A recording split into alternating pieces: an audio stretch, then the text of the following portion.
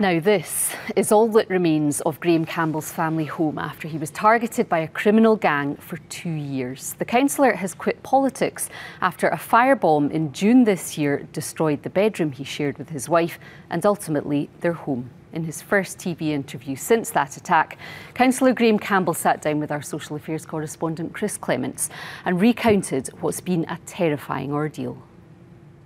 We know it's linked to my job as a councillor. Both my wife and I do. Why would anyone want to continue after that?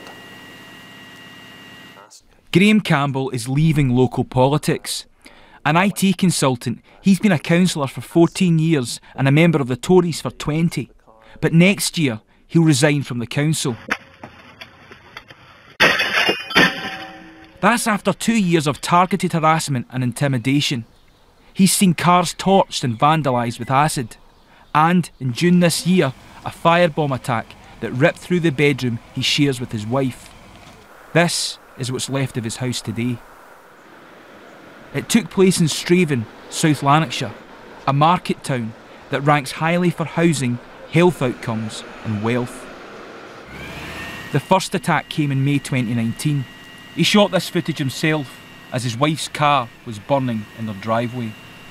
I knew immediately it would have been a targeted attack. Within about 10 minutes of the fire being put out in her car, the lead fire officer was able to say that accelerant had been poured in to my wife's car in the fire. So we knew it wasn't just a car exploding out of its own free will. Somebody had come to our house in the middle of the night and smashed the window of my wife's car and poured accelerant into it, setting it on fire. He returned to work. The culprit was never found and the police investigation was closed the following summer. So the job continued as normal and we thought we were home and dry. Then in, again, the early hours of a morning in August 2020, my youngest son comes into the bedroom saying, "I've heard glass has been smashed, there's been smashing glass." I go out to have a look and right enough the window's smashed, and I immediately was able to look back at the CCTV and see that somebody with a hood and a mask had come up to both cars, had wiped corrosive acid over the roofs of the cars, the body panels of the cars. We were gutted. Both my wife and I talked about giving up again after the second attack, but changing what I was doing as a councillor, not taking any day-to-day involvement in objecting or supporting planning applications. You know, take my head down off the parapet might be another phrase to use, and that's exactly what I did. So what happened? I have absolutely no clue, except we were wakened up just after midnight on a Saturday morning in June this year to both cars on fire and our house burning. You can't explain what it feels like to sit and watch your home burn.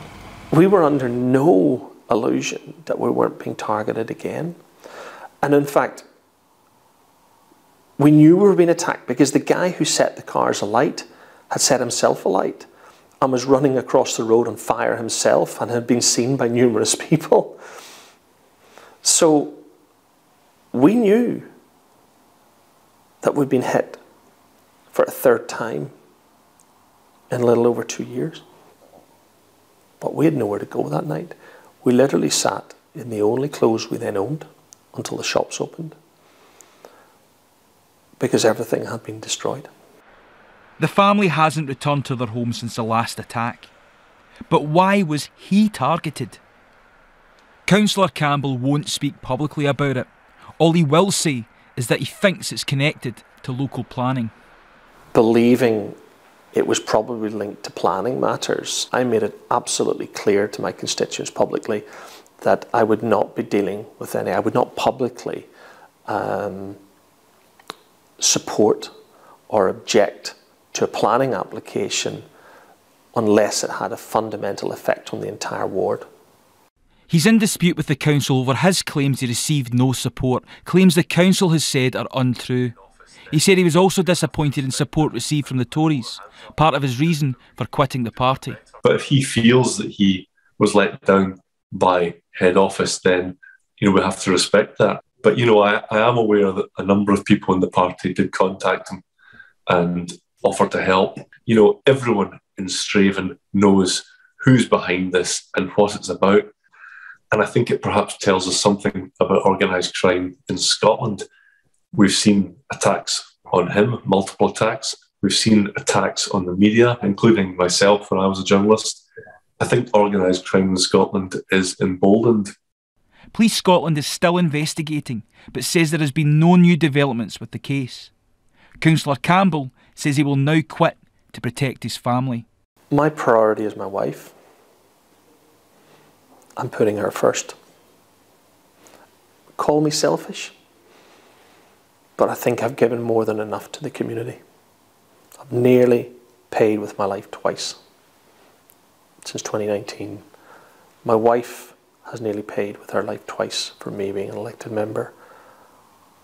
Why would anyone want to continue after that?